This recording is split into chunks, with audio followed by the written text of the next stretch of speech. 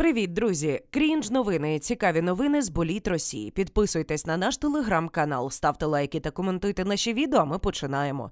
У Росії вирішили познущатись з родин загиблих на війні російських загарбників. І замість того, аби виплатити компенсації, видали квитки на циркову виставу, яка запланована в червні. Зокрема, безплатний вхід буде для дітей, чиї батьки загинули у війні. Подія трапилась в Тюменській області. Про це повідомляє російське видання 72.ru. Роздачею квитків та формуванням списків займався військкомат.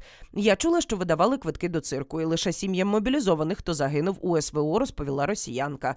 Видання також зазначило, що отримало підтвердження про видачу квитків від Департаменту соціального розвитку Тюменської області.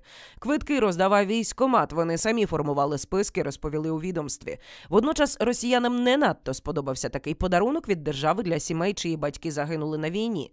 Так, багато хто написав обурливі коментарі щодо доречності такої ініціативи.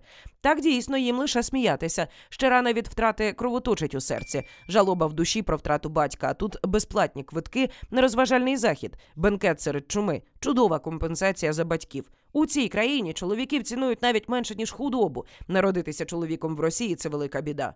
Щоб подивитися на звірів, не треба ходити до цирку, достатньо включити будь-який держканал, пишуть росіяни. Схоже, що пельмені та машини в російської влади скінчились, то вони почали видавати людям квитки в цирк. Напевно, для того, щоб люди не забували, що друга армія світу – це цирк. Для Росії такі вчинки не диво. Тюменська область не славиться багатством так званої сверхдержави, тому Кремль порахував, що сходити на виставу в цирк буде економним варіантом. Воно й не дивно, що така могутня, в лапках, країна не може собі дозволити великі витрати, адже почала нікому не потрібну війну. Та й судячи зі статистики Генштабу України, зовсім скоро будуть видавати африканські банани. Недаремно ж Лавров побував у Африці. На цьому я з вами прощаюсь. Підписуйтесь на наш канал, тисніть на дзвіночок і не забудьте перейти на наш новий телеграм-канал. Посилання у описі.